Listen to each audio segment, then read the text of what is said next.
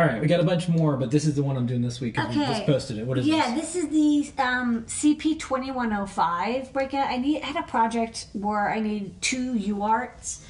There's 2 chips on a board, both have UART, and I want to communicate, and I didn't want to use a hub.